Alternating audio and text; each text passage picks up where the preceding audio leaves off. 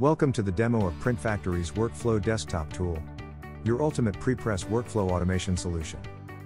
This tool is designed to effortlessly transform artwork into finished products. Let's dive in and see how easy it is to use.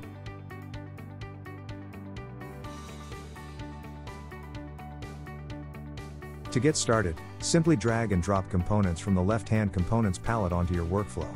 You should already have an idea of the type of workflow you need to build. First, choose an input method. This can be a simple hot folder, a CSV file, an XML/JDF job ticket, or a connection to an external database. Each input method is valid, with varying complexity depending on your automated workflow needs.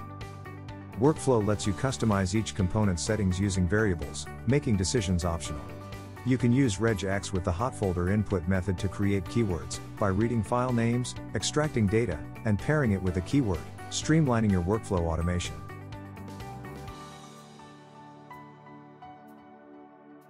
After adding your input component, select your output component.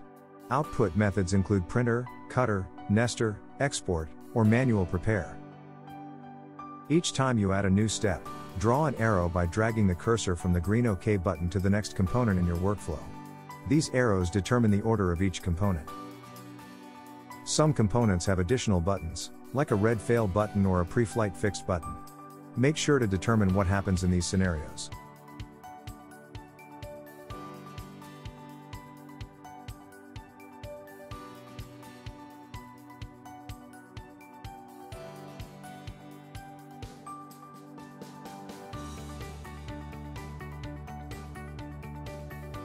And that's it. With PrintFactory's workflow tool, creating automated workflows is straightforward and efficient.